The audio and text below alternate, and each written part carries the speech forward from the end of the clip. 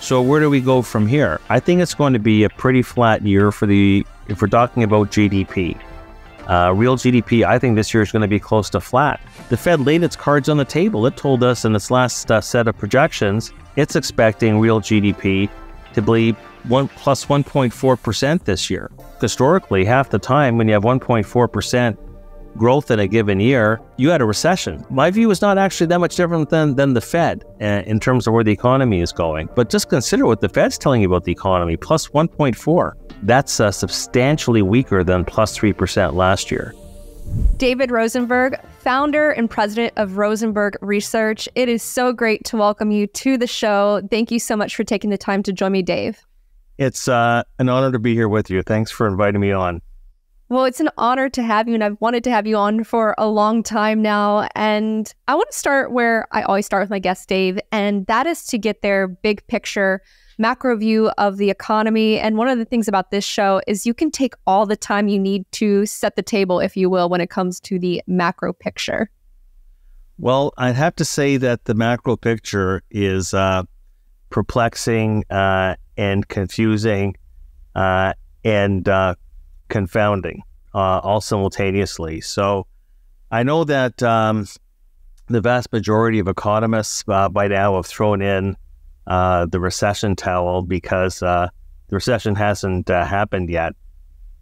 And it's almost as if me sitting in my perch in Toronto saying, well, it didn't snow up here in Canada in December, so therefore we'll just call winter off. So I am a firm believer in the business cycle. I don't believe the business cycle has been repealed. And I do believe that interest rates matter, but they percolate through the economy with long lags. And those lags vary from cycle to cycle. I almost feel like I'm back in 2007 when everybody was asking, where's this recession already? And it took about a good year or more for that call to unfold. People remember me as being right. But in real time, I was viewed as, if not wrong, then at least crazy early. And what happened back then was that, the Fed's rate hikes, remember, they took the funds rate from 1% up to 5.25%. And it took a long time for the lags to kick in because right up until the end, and the end was December 2007, that's when the recession began, the recession that nobody saw back then. Well, it was because households were still deriving considerable cash flow from extracting equity from their homes. So we still had, the acronym back then was MU, mortgage equity withdrawal, MEW, and cash out refinancings. But that lasted as long as it could. And then in December of 2007, unbeknownst to many, the NBR recession actually began. And this time around, the lags have been longer, primarily because last year, what did we see that clogged up the pipeline from what the Fed had done was the final drawdown of all those pandemic-era savings from the massive fiscal stimulus from a couple of years ago. I certainly didn't expect that every last penny was going to get spent, but we have, I think, a more narcissistic consumer sector today than we had in the past. Historically, the evidence shows that when consumers are confronted with a stimulus check from the generosity of Uncle Sam, they spend half and they save half. But because we're so consumed with the COVID experience and YOLO, YOLO, you only live once. YOLO to Main Street is what FOMO is to Wall Street. So I didn't anticipate that we were going to finish last year with a savings rate of 3.7%. The historical average for the savings rate is 9%. Pre-COVID was over 7%. We're at 3.7%. And on top of that, we had a huge increase in credit card balances, a lot of credit card borrowing, keeping the consumer alive. And that was part of it as well. And then we had the gargantuan fiscal stimulus, very unusual in a period of full employment. 3.7% unemployment rate. And here we have, the Biden team, in conjunction with Congress, really juicing the system last year. How often do we have full employment and the fiscal deficit balloons 25% to 1.8 trillion? So actually, when you run the numbers, you'll see that the fiscal stimulus alone, like put away the consumer borrowing and the drawdown of excess savings, just the stimulus last year and you weigh in all the multiplier impacts, like the direct impact of all the spending and these tax subsidies to make America the great global chip producer once again.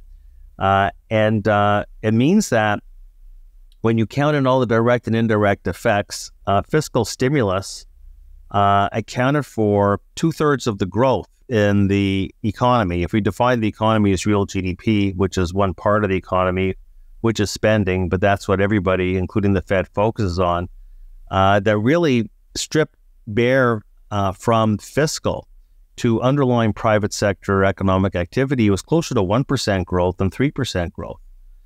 So that's really trying to, it's not trying to hide away from a bad call as much as try to explain, why did this recession not happen last year? And there were an array of what I refer to as non-recurring factors at play. The drawdown in savings, that seems to have played its course. The fiscal stimulus, the incremental impact on the economy is not going to be nearly what it was last year and compared to what it's going to be this year. And so against that backdrop, and of course, you're seeing the banks have tightened up dramatically on their extension of credit cards. So a lot of these things last year that clogged up the recession call and made it a tad too early, those factors that I call non-recurring factors that supported the economy are not going to be here this year. So I'm one of the few that have not thrown into the recession towel. I clearly happening later rather than sooner. But I do think that the lags have yet to fully percolate their way through the economy. So I'm still in the recession camp. It's a matter really of when it's going to start this year. Timing is both an art and a science, but it's very difficult to do. As Yogi Berra famously said, making predictions is extremely difficult, especially when it pertains about the future. So, but I've not given up. I'm very bullish still on the bond market. I think that you can argue that underlying inflation is taking its time to go down to the levels that'll make the Fed comfortable, but I do think we're going to get there. I think that monetary policy right now is excessively restrictive. So I do think that interest rates are going to come down. The yield curve is going to steepen. I think that this year bond returns, especially out the Treasury curve, are going to produce equity-like returns. So bullish on bonds relative to stocks. I'm not backing away from that call. And I think that the recession that everybody was frustrated, who was calling for it, that have thrown in the towel, are going to be the ones that are going to use that towel to wipe the egg off their face between now and the end of the year. I think the recessionary forces are going to be building more than what's priced into financial assets or the economic consensus. Yeah, what a great frame up to the discussion. Let me ask you this too, because you're right. Last year, it was like 85% of economists and analysts, the baseline was that we'd see a recession. Didn't transpire. You point out a lot of the factors that were clogging that up. But as someone who was more of a lone voice going back to 2007, you said like people thought you were crazy on the trading floor. Does it give you more conviction in the recession call when you kind of see everyone kind of throw in the towel because you kind of been there before as the lone voice? Well, I don't, it wasn't just 2007, by the way, Julia, was also, in 2000, same thing. Where's this recession already? And of course, it began in March of 2001.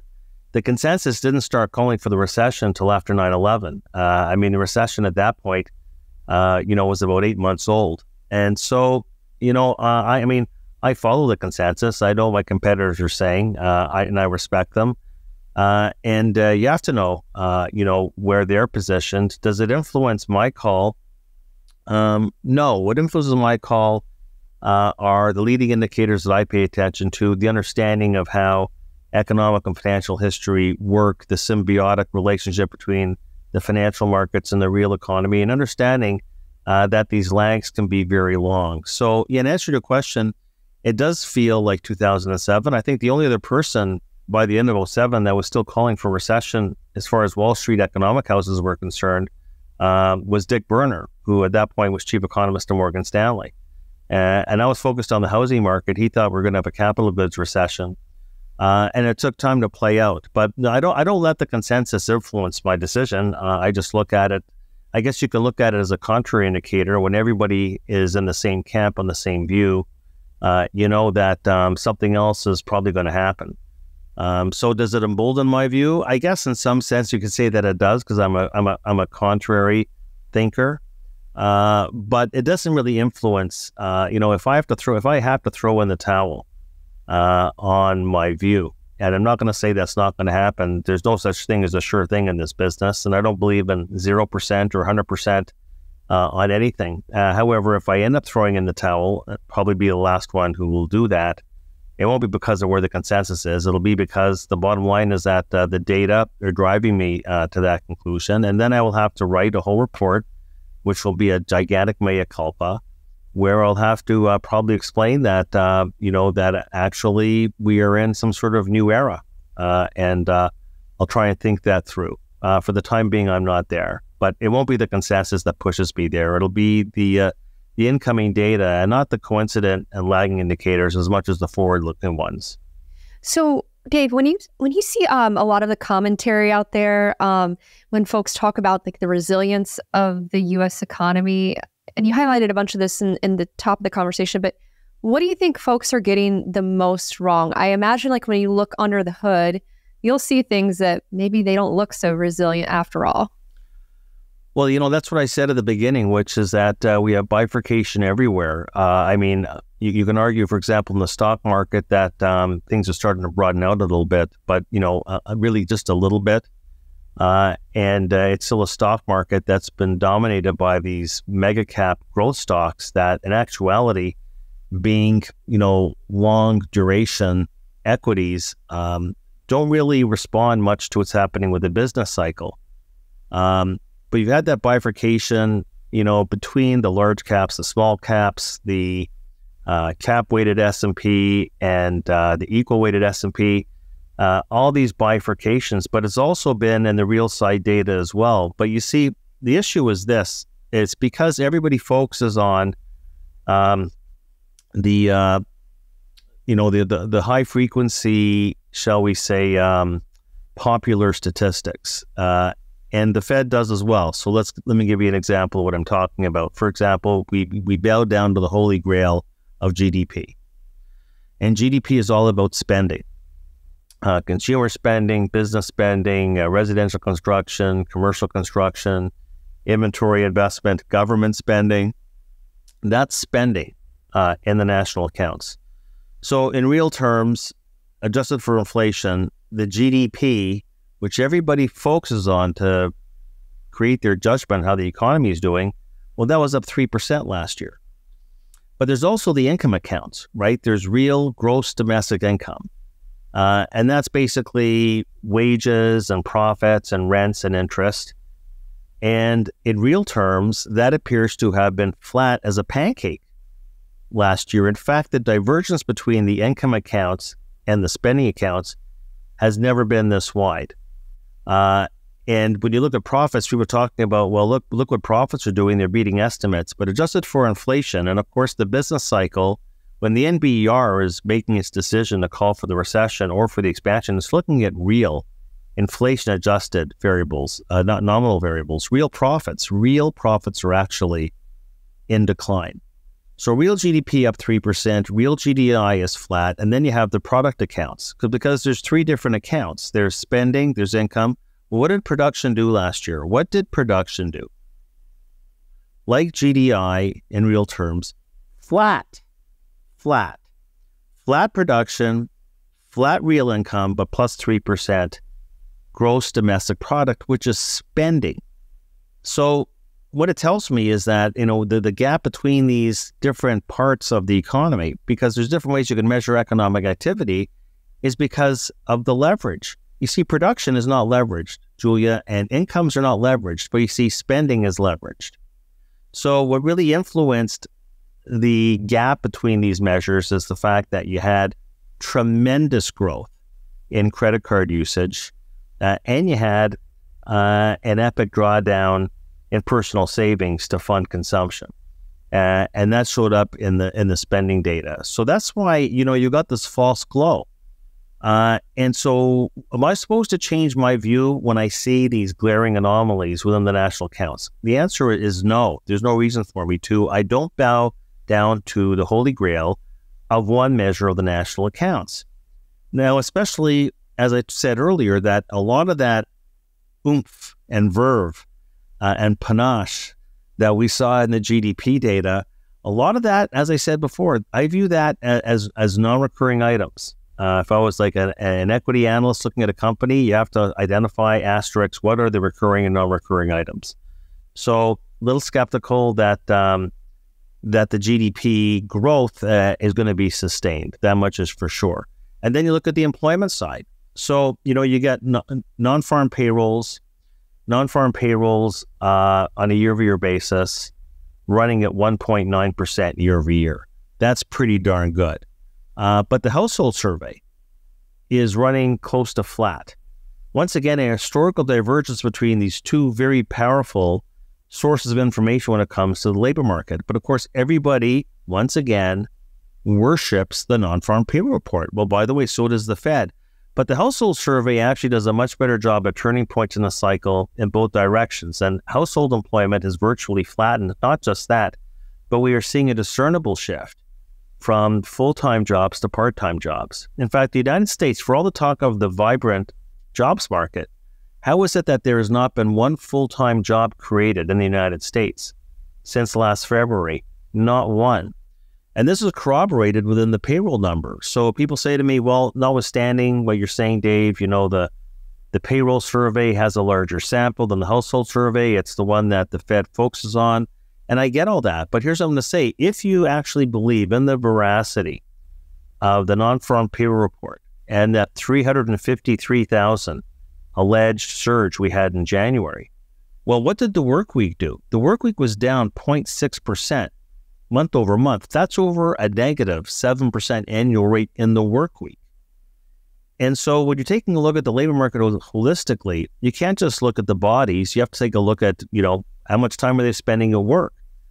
So that's what's, again, a massive divergence between employment and between hours. So you can argue that companies are adding more people to their staff loads, but yet they're cutting everybody's work week. And so when you look at the two together, there's been no growth in total labor input into the economy since November. The index of aggregate hours worked is a great indicator of recession, and it usually peaks 2 months before the NBER defined recession. Well, it peaked in November. So these are the things I'm looking for, but I have to say that I understand there is a lot of puzzling things going on, a lot of missing pieces, shifting pieces, things that just cause your head to spin. I said the divergence of the national accounts, but also the divergence between the household and payroll survey, and then within the payroll survey, massive divergence between employment and hours, and within the household survey, massive divergence between full-time and part-time employment. So I ask you the question, what's an economist supposed to do? Yeah. This is what I love about this show is I get to learn from folks like yourself, and you're helping all of us learn these things. And when you talk about these divergences, like you said, the Holy Grail, a lot of folks focus on the GDP or they focus on the NFP. Why do you think there is so much focus there? Because it sounds to me like when you're unpacking this, GDI, for example, or household surveys, they're kind of flashing warning signs before we go into a recession. Why do you think there isn't more of a focus there? Well, look, I think that GDP comes out on a timely basis. The GDI is lagged, and it has always been a market mover. And when the Fed is talking to you about economic activity, they're really referring to the GDP. And when it comes to the employment surveys, there's no doubt that the establishment or payroll survey has a larger sample size, tends to be less noisy. And that, again, is the one that, that the markets pay attention to. Because if the roles were reversed, if the payroll survey had shown what the household survey did, and household employment was negative in January, I think treasuries would have rallied. They wouldn't have sold off. But look, I think that you have to take, as I said before, a very holistic view. I'm not saying to ignore the payroll survey. I'm saying we have to take a look at it in conjunction with all the other information that we're seeing. Was ADP consistent with non-farm payrolls? No. The Jolt survey, that consistent? Or the Challenger hirings in January were the lowest for any January in history. You're starting to see claims back up. The backlog of continuing claims has been rising inexorably over the course of the past several months. There are cracks that are emerging. And it hasn't shown up yet in non-farm payrolls. But the one thing I would just say is, once again, it could well be that companies are, just the miserable memory of losing their staff during COVID and the shutdowns. And then when things reopened, they couldn't find them. And we had this, call it 2-year period of this epic mismatch. Couldn't find your employees again yet to really seriously run up your wage bill to attract them back in. And so I do actually respect the view that if there's one thing that's changed because of COVID, has been the changes taking place in the corporate sector in terms of their employment practices. So they're not firing anybody. If you believe the payroll numbers, they're actually adding to their staff loads, but they're cutting their hours. And this is something that is actually very interesting. Usually when you go into a recession, hours are being cut and employment is going down. This time around, employment's still going up in the payroll survey, but the hours are going down. But you see, it's got to a point where the lines have intersected in a way where the decline in hours worked is starting to swamp the increase in employment. And I'll give you an example. If you take a look at the person hour equivalent impact from cutting the work week, 0.6%, which is huge. And then you even layer on the headline number. It's as if the economy lost 500,000 jobs in January. That's how powerful the decline in the work week was. So I guess that's the point I'm making. Divergences everywhere. Looking at the labor market, when I'm taking a look at it in a very complete framework, it is starting to shrink, even though it's not showing up in headline non-farm payrolls. So I come back to the question, so why would I throw in the recession towel just because everybody else has, or just because the S&P has hit a new nominal high? To a large extent because of these mega cap stocks, be that as it may. The economy, I think, when you look at it in totality, is weaker than the narrative suggests. And I'm sticking with that view. Yeah. And as you put it earlier, it's like a false glow.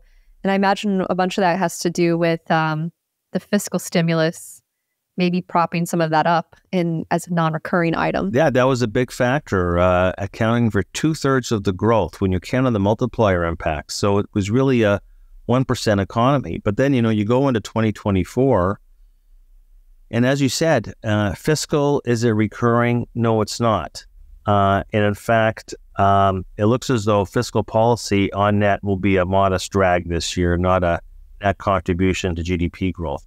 So the savings rate at 3.7% is rock bottom. Are we going to get a drawdown on the savings rate to support consumption? I highly doubt it. You are starting to see strains, as we saw in the wake of the CPI data, that in real terms, average weekly earnings were negative 0.3. Again, that's something that I kept on asking my own client base, because they're told my competitors how great the labor market is. And I said, well, before I got the CPI numbers, I said, well, the employment number was so great in January. 353,000 non-farm payrolls, so great that in nominal terms, average weekly earnings, which is the proxy for work-based income, was unchanged. It was flat. And then you get hit with the 0.3 CPI, and so that means average weekly earnings in real terms was negative 0.3. And actually, it's now declining on a year-over-year basis. And so how is that going to support consumption going forward? I'm not expecting that we're going to be seeing, now that I'm looking at the banks are cutting back on credit extension, and they're tightening the lending standards, I don't expect we're going to get another boom in credit cards. Now, maybe I'm completely out to lunch, and now that the excess savings has been drawn down, and now that everybody is not going to be able to borrow more on their credit cards like they did last year, So maybe the next part of the Energizer Bunny story is the buy now, pay later, situation, which seems to be like spiraling out of control. I mean, how do you basically tell people that consumers are in such great shape? Right. Household balance sheets are in great shape. I hear that all the time. Household balance sheets are just in great shape. And of course, what these people look at, these other economists, is they look at the household debt to income ratio and compare it to 06 and 07, which was the most gargantuan credit bubble of all time. So if you want to compare yourself to 07, knock yourself out. But actually, household debt to income is higher than any other cycle peak before 07. But if that's what you want to measure the yardstick, go for it. How do you get a strong household balance sheet when we're already seeing in real time two major aspects of this? And now it's not mortgages. It's not the mortgage bubble this time. Lightning doesn't strike twice. Autos and credit cards. And auto loan and credit card delinquency rates are all the way back to where they were in 2011, when the unemployment rate was over 8%. So we have to ask ourselves the question. I mean, this is the question that I pose. We got the unemployment rate at 3.7%, and we got delinquency rates on autos and credit cards to levels that were consistent with an unemployment rate of 8%. So where do these go? Where do these metrics go if unemployment rate starts to go up? And then what's the knock-on effects on bank lending, loan loss reserves? I mean, we're not even talking yet about commercial real estate or multifamily, they're both major albatrosses on the financial system going forward. Just talking about the consumer here. So I don't expect that we're going to have another year of a credit card boom, point one. I don't think we're going to have another year where there's going to be excess savings drawn down, since that's already happened. And point number three is we're not going to have another year of a fiscal boost. So where do we go from here? I think it's going to be a pretty flat year if we're talking about GDP. Real GDP, I think this year is going to be close to flat. Look, the Fed laid its cards on the table. It told us in its last set of projections that it's expecting real GDP to be plus 1.4% this year. And actually, when you look historically, half the time when you have 1.4% growth in a given year, you had a recession sometime in that year, but they don't tell you the quarterly pattern. So my view is not actually that much different than the Fed in terms of where the economy is going. I'm probably weaker than their forecast is, but just consider what the Fed's telling you about the economy, plus 1.4 for this year on real GDP. That's substantially weaker than plus 3% last year. Hey there, I hope that you are enjoying this interview. If you can, please take a moment to hit the like button, subscribe to the channel, and ring the notification bell. This will keep you up to date with all of our new interviews, and it will also help us grow this channel and continue to bring some amazing guests. Thank you so much for your support, and enjoy the rest of the interview. Before I ask you on the Fed, I'm glad you brought up autos and credit cards and buy now, pay later. I was going to ask you about that too, because I also wonder, Dave, like the folks who are having the delinquencies on autos and credit cards, I kind of wonder if it's more of like my generation, millennials, maybe younger. I don't know if there's any generational data, but maybe the generations that aren't really homeowners too. I always wonder about that, because I know the percentage of millennials that own homes is definitely not as high as the boomers or I believe Gen X maybe, but I do wonder. I don't know if there's even data on that. Yeah, like who's defaulting? The New York Fed has age data, and I think you're probably right. I think that is geared towards the younger age cohorts. But then again, they're the ones that spend most of their income, so they're not an inconsequential part of the economy. But that's a very fair point. Yeah, and then so speaking of the Fed, I know we had the January FOMC. There are a lot of folks who are expecting rate cuts. Some were expecting 6 this year. Looks like there won't be any in March. What's your outlook when it comes to the rate policy for the Federal Reserve? Well, look, the timing is very difficult, and especially for this Fed, which is so consumed with its credibility, especially after missing on transitory, 9% inflation. You have poor Jay Powell being compared to Arthur Burns, this constant memory of, are we going back to the 1970s?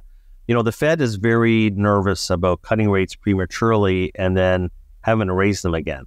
They're very concerned that if they cut interest rates, we'll have a phenomenon like we had in the 70s where they cut rates and inflation comes back, and then we get these, we had 3 recessions from 1970 to 1980, just these ongoing boom-bust cycles. They want to avoid that.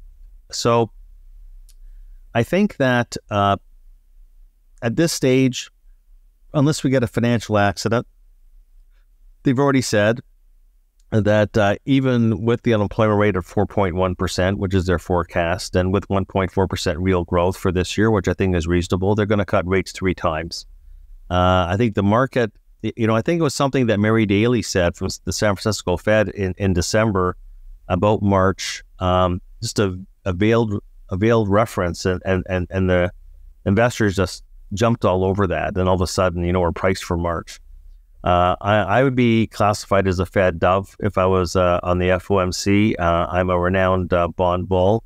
But even I was thinking that was a little bit nutty because not enough information was going to come out by March for the Fed to start embarking on that first rate cut. And the Fed knows that the markets are so sensitive. I mean, to even a change in an adverb, an adjective, a pronoun, in the Fed press statements elicits this outsized response. I mean, the Fed's always mattered for the markets, but it's sort of several standard deviation,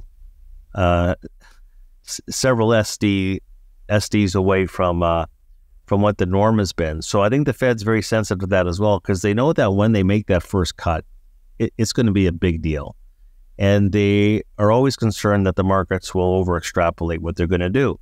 At case in point, and that's why they were dovish in December, and then all of a sudden they switched to being far less dovish when they saw how the markets had leapfrogged them in terms of cutting rates 6 times.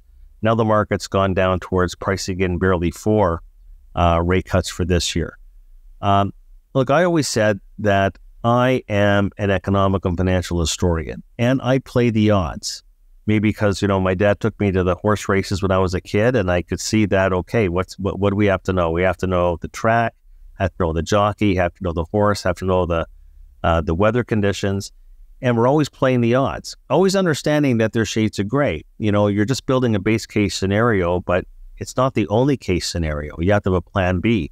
But you have to tell people, what your base case scenario is. So I was saying, well, look, what's the historical norm? Here it is. Okay. Said, after, the last time they tightened was last July. And then they skipped a couple of meetings, and I said, okay, if they skipped the December meeting, which they did, and remember, they were still talking about an extra rate hike, which then they removed. I was saying if they don't do anything in December, then the cycle is done. The rate cycle is done, because I know historically, once they go 5 months on the sidelines after a rate hiking cycle, it's over. So that's a nice piece of information to have, that the rate cycle is over. And then the next question is, well, when do they start cutting rates? Because every end of a tightening cycle was followed by an easing cycle. So what was the norm? What's the norm? What's the norm lag? If the norm lag is 5 months from last rate hike to staying on hold, that is a signal that the cycle is over. What's the lag to the first rate cut? And I was saying, well, typically, the Fed doesn't cut rates right away, unless you got a stock market collapse on your hands, like we had, for example, back in October of 1987, which, by the way, is when I started in the business. The lag from the last rate hike to the first rate cut is 10 months. But where does that put you on the calendar? Puts you in May. So I have been sort of May, June. I remain in May, June. Can the Fed just lag behind and just cut rates 3 times this year? That's certainly plausible. They want to be very comfortable that underlying inflation is moving towards their target. They said that they're not going to necessarily wait to get to 2%, but they want evidence that that is a clear path that we're getting towards. The question becomes, I think, less one of timing. There's no economist I know that gets the timing right consistently. to me, what's more important is the destination. What is the destination?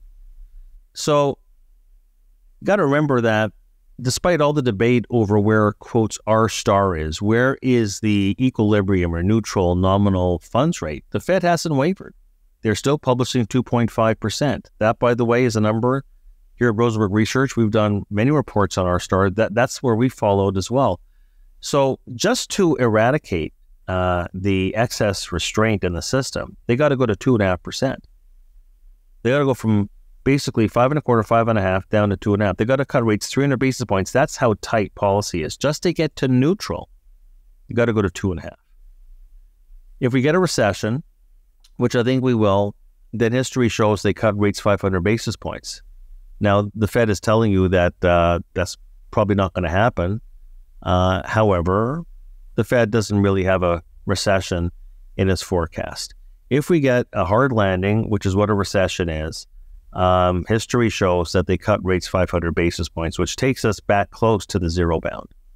So pick your poison. We're either going back down towards the zero bound in a recession environment, or they've got to eliminate the excessive restraint even in a prolonged soft landing environment that takes inflation down towards 2%, and that leaves the funds rate at 2.5%.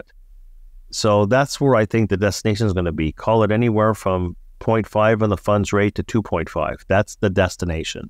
How long it takes to get there, that I have less visibility on. But I know the destination, and I know what the yield curve will probably look like when we get to that point. What do you think it'll look like? Well, I think that you're probably going to have the 10-year note down to around 3%, if not lower, and the long bond down to about 3.5%, if not lower. And, the convexity is so powerful. You have so much coupon protection now, which you didn't have a couple of years ago, obviously. It didn't take much to generate those couple of years of negative returns in the Treasury market because you had no coupon protection, and then yields went up. And when yields go up, long duration bonds get whacked. However, we're at a different point in the cycle right now. Back then, the Fed was just starting raising rates. The market was adjusting. Now it's just a question of when the Fed starts cutting and by how much. So we get a 100 basis point decline in bond yields. And the thing is that I find most equity people don't know bond market math. The convexity, you're not buying bonds to hold on for the next 30 years. I mean, unless you're an insurance company or you're doing asset liability matching, you're buying bonds to make money. And Treasuries are the most liquid asset class that there is.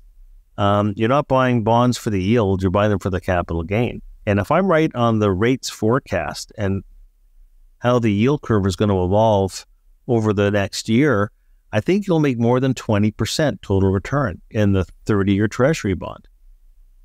And most of that return will come from the price appreciation. Okay, this is interesting to me. Maybe we can go over a little bit of the bond math, and it's okay if it gets a little wonky. I love listening to you and learning from you. 20% total return. Can you walk us through that thesis and the path there? Yeah, well, it's just it's the coupon that you're going to get in the long bond. Call it whatever it is right now, 4.5%.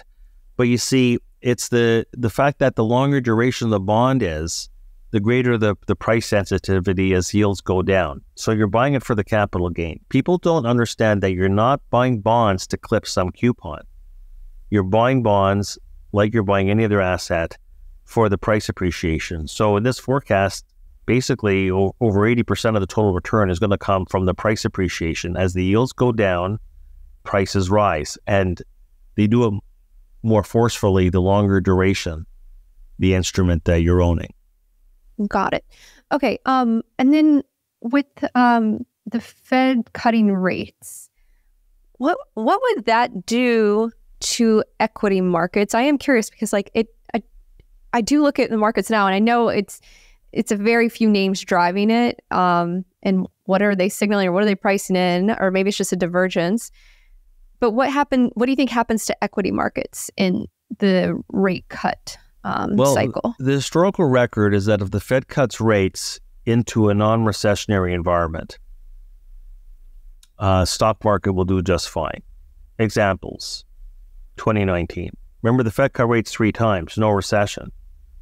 And people talk about oh, well, but we had that freeze up in the corporate bond market. But that happened in late 2018. They didn't start to cut rates until we were in August 2019, like 9 months later. And they did it because they realized inflation had come down significantly and that policy was too tight. So before COVID, they cut rates 3 times. Stock market did great.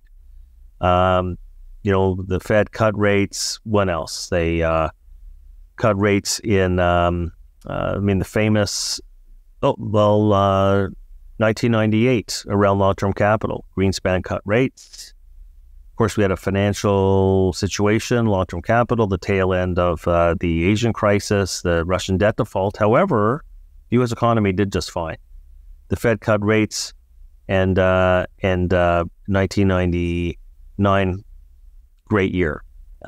You go back to when Alan Greenspan developed the moniker the Maestro, and after they tightened, they doubled the funds rate in 94 and 95 from 3 to 6%. They starts cutting rates in the summer of 95, cuts rates 3 times, and 95, 96, great years for the stock market.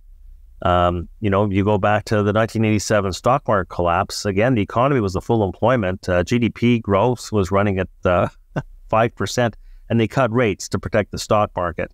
No recession, and then 1988, they're still cutting into the winter of 1988, stock market does just fine. So you see, it comes down to why is the Fed cutting rates? So the Fed is cutting rates because they feel policy is too restrictive and that they've overshot and they want to correct that.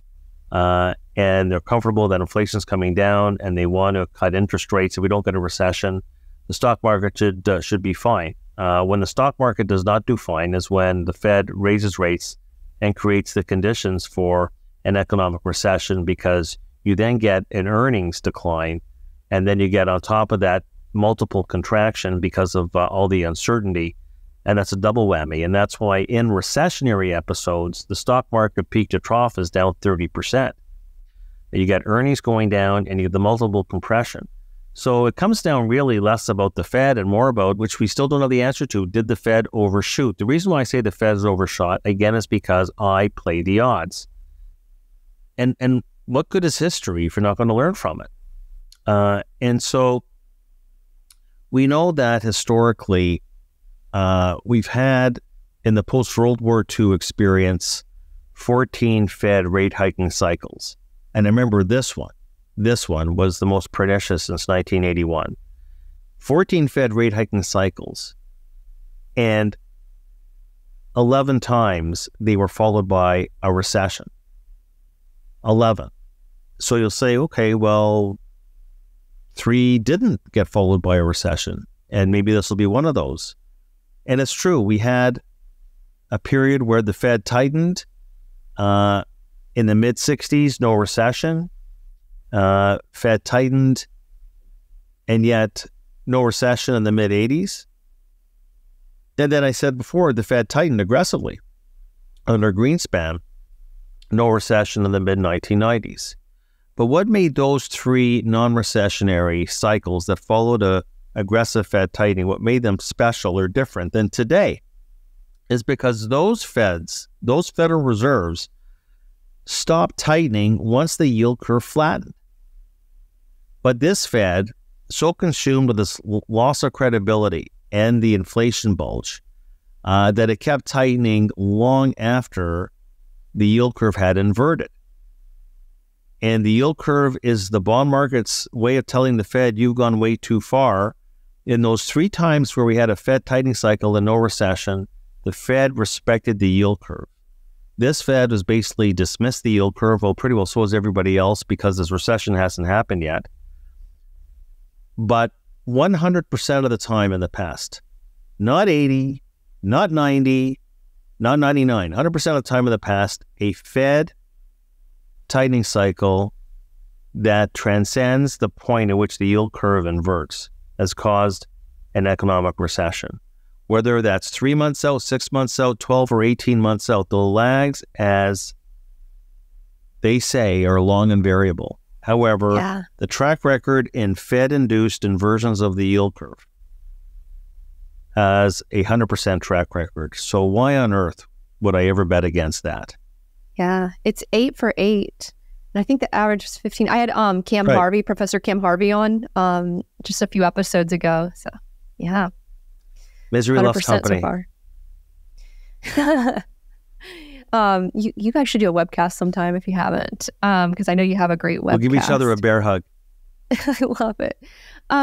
Okay, so when I heard you at the top saying you're bullish on bonds, is that also just relative to stocks as well? Or what are some of the implications too with the thesis on bonds? Because if maybe that sounds like an attractive place, could that have implications on the equity markets where maybe folks move more into bonds? Well, what'll happen at some point is that the relationship between bonds and stocks will move in a way that the stock market will become much more appealing than it is today. And again, it's just pure math. Look, we've got a situation now. What's interesting is that the stock market's been booming this year, even though earnings estimates are coming down. People don't realize that. Beginning of the year, the consensus was $243 on EPS for this year. It's down about $241. Stock market's going up. It's really a momentum-based rally. There is so much psychology involved in the stock market. More than any other market, I'd say, except maybe crypto or, Bitcoin. For example, the term FOMO. The term FOMO, right? Fear of missing out. Have you ever heard a bond guy talk about FOMO? The fear of missing out on treasuries? Seriously? No. Oh, I don't or think Tina. So. Tina, yeah. There's no alternative. There's no alternative. Yeah, all these acronyms come out of stock market promoters because stocks are sexy and bonds are boring. Or YOLO. But the math. See, the math just does not work for the stock market. But the stock market is it's like an auction, right? And everybody is bidding on. It's like you're at Christie's and you're bidding on, Claude Monet's water lilies, and you're watching it go 80 million, 85, 95 to a year, 105. It's basically, the stock market's become a bidding war. But, at any point in time, there's a multiple things that drive equity prices. There's the valuations, there is the fundamentals, there is momentum, there are technicals, there's market positioning, and a ton of emotion. And you get price momentum chasers coming into the market, especially when you have the S&P hit new highs of 5,000, NASDAQ 16,000, nice round numbers. However, what are you paying for? Now, I just tell people what I'm doing, and everybody else can do what they want to do. I'm just saying the math is not compelling. And when I say math, what am I talking about? I'm talking about the equity risk premium.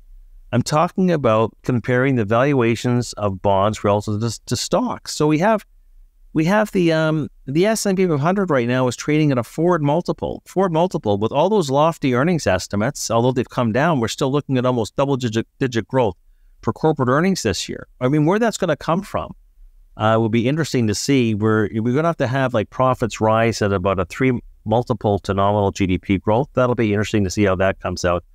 But we've got a 4.8% earnings yield on the S&P 500. That is the yield. So I was saying, what are you paying for? Look at what you're paying for. 4.8% yield. How does that compare to, say, forget bonds? 5.4% 3-month Treasury bill yield. And Treasury bills have no duration risk, and they have no capital risk, and you're getting paid 60 basis points more in T-bills compared to where equities are priced today. Now we go to the 10-year Treasury note, and the equity risk premium is down to 70, 80 basis points. What is the historical norm? The ERP is a mean reverting series. So I will go back to my hero and mentor, Bob Farrell's rule number 1, that market ratios tend to revert to the mean over time. Well, the equity risk premium historically is between 300 and 400 basis points. It's between 70 and 80 basis points right now. You are just, the way I see it, and people are jumping into the equity market, and so many people just don't agree with me because they're just seeing my call and they're seeing what the market's actually doing. And I'm saying it doesn't matter.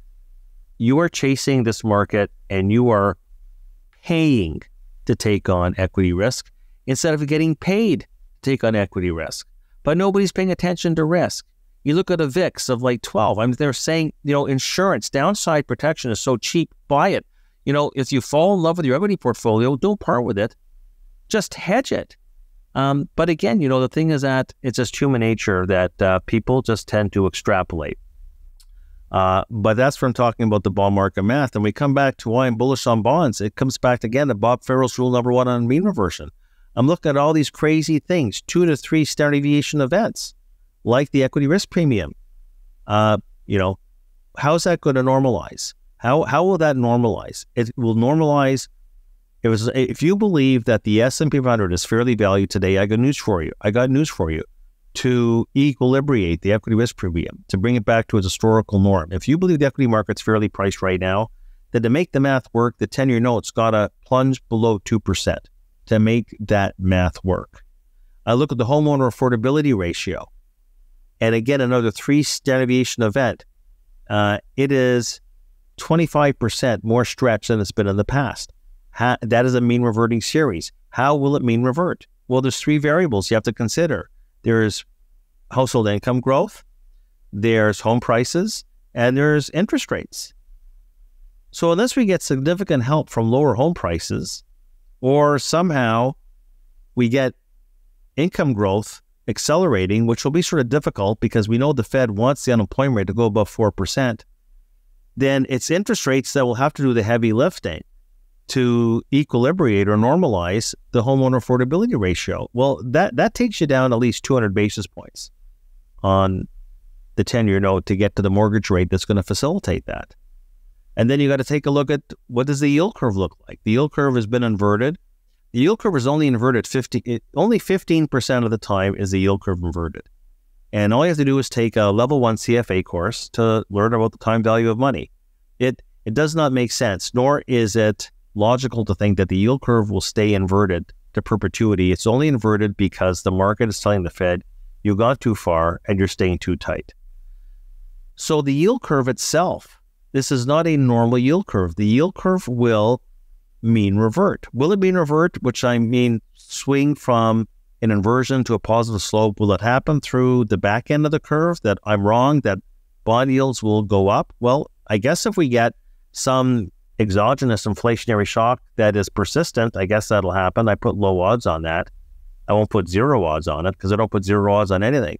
But more than likely, we're going to go into a classic Fed easing cycle. Interest rates are cyclical and interest rates will come down. Now, what that means to pivot the yield curve to a more normal shape, short-term rates will come down faster than long-term rates, to which you'll say, but I thought you said that the long bond is going to be where to be. That much is true. But you're not going to make much money in the 2-year note because there's not much duration there. You're not going to get, there's the convexity trade to generate the total return. So the yield curve will shift down. It will pivot. It will turn more positively sloped because that is part of my whole theme for 2024. Well, 2 themes. One is that we will be able to redress the anomalies that are out there, which we talked about at the beginning of the show. But that also we're going to have a year of mean reversion. Equity risk premium, homeowner affordability, and the yield curve will be reverted to a more normal shape. All roads lead to lower bond yields. Question is, how much? I don't think I'm crazy by saying that, especially because we've already seen the longer end of the curve come down almost 100 basis points. And I say that with the recent backup we've had. Another 100 basis points down will generate a 20% total return in the long bond. And I say that this will be the year where bonds have more fun. Yeah. Well, I would love to see home affordability come back a bit as a millennial who would like to own a home. Before I let you go, Dave, I was hearing you talk about Bob Farrell, and I know you're a disciple of his. And can you talk about the influence he's had on you and in your career and just share more about Bob? Sure. Well, Bob Farrell, and I recommend everybody on the show, Google Bob Farrell's 10 Market Rules to Remember, and you'll be inundated with people who have written theses on his 10 Market Rules. But Bob was, for probably 50 years, was the chief market strategist for Merrill Lynch. and starting back like in the 50s. He was a pioneer of technical analysis. But what made him special was that he wasn't just a chartist. He was also a very deep thinker. And he attached a lot of his own macro commentary and the way he saw the world into his technical analysis. He was also the first one to invoke sentiment, maddening crowds, right? The herd mentality, when to identify when everything is priced in. That's why one of his market rules is that when all the experts and forecasts are moving in, are saying the same thing, something else is going to happen. So he attached sentiment and contrary thinking, which was, revolutionary at the time. And we're going back 70 years here. And towards his later years at Merrill, he produced the finest pieces of research. It was called Theme and Profile Investing. And again, it was classic Bob Farrell of really combining big picture thought towards, charting the markets and looking at overbought, oversold, and all the ABC waves and Fibonacci retracements. But he was much bigger than that. So yeah, he had a profound impact on my career. I was following him long before I joined Merrill. And then when I joined Merrill at the beginning of 2000, we struck up a great relationship. And of course, I sought him out as a mentor. And I'm an economist who always relished taking the economic data points and connecting the dots towards the markets to formulate a cogent and coherent investment thesis for my clients. I've always done that. I'm always learning. I'm always refining. And Bob, in his own way, in a different craft, did the same sort of thing. He did not, a lot of technical people, strategists and the like, they don't really look so much at the macro. Bob did look at the macro. Besides the fact that he was just a true gentleman and a professional and an excellent demeanor and very generous with his time, and he was a superb teacher. But yeah, I sought him out, and I actually had a publication that I developed when I was at Merrill Lynch Canada that was very much mirroring the sort of work that he was doing. But yeah, he was a pioneer in market strategy. But his greatest contribution probably was adding on to those layers of technical analysis the importance of the importance of sentiment. And he gave me the courage. He gave me the courage to think as a contrarian at all times and to be aware of where the herd mentality is, which is exactly what I'm staring at in the face right now. I love that so much. And Dave, you've taught us so much in this hour, and I'm so grateful for you being so generous with your time. I want to give you the last few minutes to let folks know where they can, find your work, maybe share where you are on social media, and also any parting thoughts for the folks watching, listening. Please take the next few minutes to do so. Right. Well, look, you can just Google Rosenberg Research. We have I don't know all the handles. My son Jacob, who doubles as my COO, has all that. Well, I know your Twitter. I'm you're a social econ media guy, Rosie. My kids always called me a techno peasant. So, but we have a YouTube channel, and I'm on Twitter. So I send off the stuff and somebody else posts it for me because I still drive a horse and buggy. I up until a couple of years ago I still had a BlackBerry.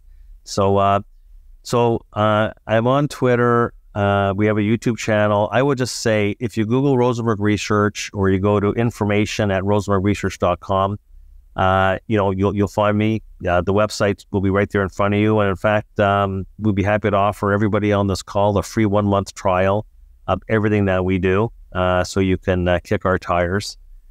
And that's about how you can find me and how you can find the firm. In terms of just parting thoughts, I would just say, what I've learned after being in this business for almost 40 years is there is no such thing as a sure thing. And so every forecast I have is a base case, but I have a plan B. I have an answer to the question, Rosie, if you're wrong, where are you going to be wrong? And I know this is going to surprise a lot of people, but I have been wrong in the past. Key is don't hang on to a bad forecast for too long, okay? But if you don't have a plan B, you don't have a plan. So that's all part and parcel of the first point, which is that there is no such thing as a sure thing. And I would say for the investors out there, do not put all your eggs in one basket. Diversification never goes out of style. By the way, neither does capital preservation. And you'll find that in my work, you'll find that what I do, I identify tail risks, and that's very important. There are some economist strategists out there that you want to read because they will tell you to step on the gas at all times.